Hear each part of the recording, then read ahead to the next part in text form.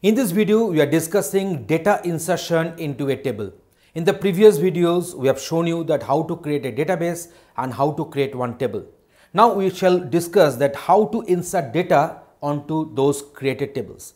Data insertion on the table can be done in two different ways, either directly issuing the insert command where we will be passing our data so that data can get inserted into the table, and another way is that from the data file we can fetch data to insert it as the records in the table. So we shall be discussing both of them. So let us discuss one by one. At first, we are starting with that how to insert data into Hive table. So we are starting with that we can add data from a file. So how to fetch data from the file so that my data will get inserted in the Hive.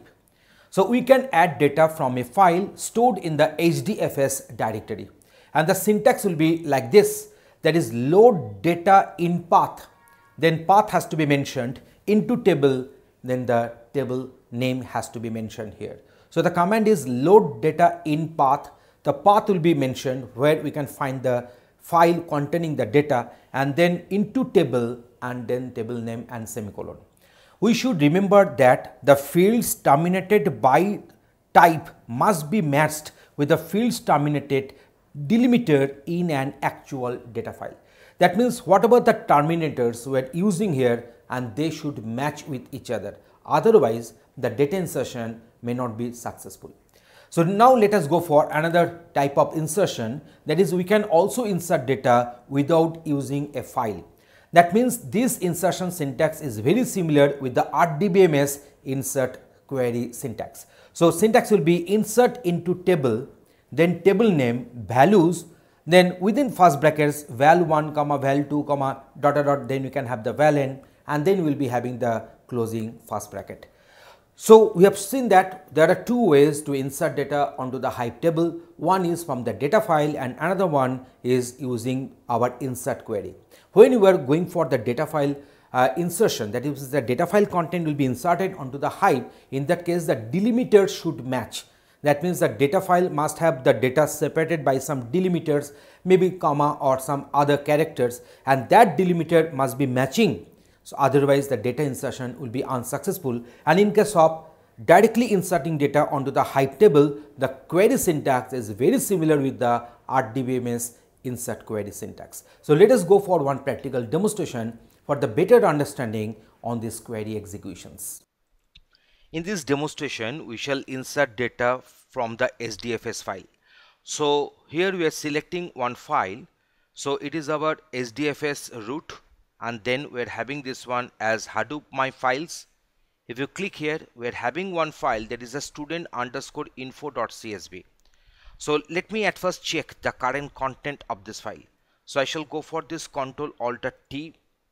So one new terminal has got opened. So let me check what is the current content of the file, that is the student underscore info.csv residing under the folder that is the Hadoop my files. So here the command is sdfs, then dfs, then -cat, then Hadoop root, then we shall go for Hadoop my files, then we shall go for Hadoop my files, and then we shall go for student. I need not to type the full one. I can also put the wildcard character. So the file content is, this is the file content. You can find that this is the file content. You can easily access this file content, that is a Amit Electronics Kolkata. So then Dinesh Computer Science Chennai, Kushal Physics Kolkata, Roktim Computer Science Delhi, and Taposh Electronics Mumbai.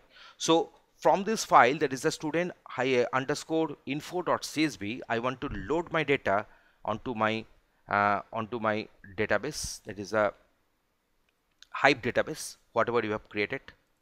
So let us go for the same. So here our table name is our stud. So in this stud, I'm going to put that one. So how to do? So we shall go for this one as load, then data, then in path, then within single quote I'm supposed to write the full thing. So that is our that is the Hadoop my files. So remember that Hadoop my files was written in the capital letters M and F. So Hadoop my files, so M and F should be in capital letters, and then I should give the file name, that is a student underscore info.csv. Single quote has to be completed here. Then you shall go for into, then table, then stud. So this is the total content. So if I press enter, so current content in that student underscore info.csv has got loaded here. So let me check. Select start from stud. I can find that we're having this Amit Electronics Kolkata, Dinesh Computer Science Chennai. So accordingly the data have got loaded. Here we're having 5 rows, but also not only from the data file, also we can insert records here directly. So in that case we shall go for insert into, stud values.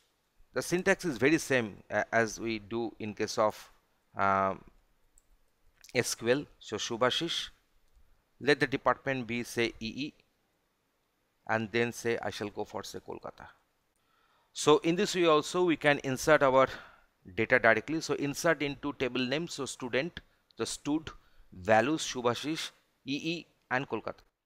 So one thing is missing there.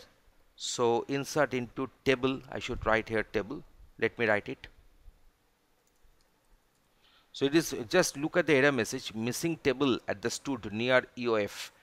So I'm just putting this one as insert into table stud values Shubhashish EE Kolkata. You see it has got inserted. So let me go for select star from stud. You can find that here we are having this Shubhashish EE Kolkata, and rest 5 records are there. So in total 6 records, 6 rows are there in this particular table. So now here we are having 3 main columns. So we are having this name, major and city. So let me show you that here also we can go for some aggregation functions. So I'm going for say select, I shall select say count, I shall go for count, select count, and then distinct. So I want to get that how many departments are there. So here they're not the department, here it is major. So select count distinct major from stud. You can find that we're having 4 such. We're having 4 such. Because if you don't give this distinct keyword, we're going to get here 6. So that's why.